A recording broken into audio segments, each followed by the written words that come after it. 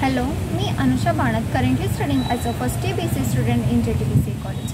I am here to let you know about how will NEP improve education ecosystem of India. NEP will improve the education system by providing high quality of education to the students. NEP is replacing 10+2 circular structure into 5+3+3+4 circular structure, where students will be having 12 years of schooling with 3 years of preschooling, which we call as Anganwadis.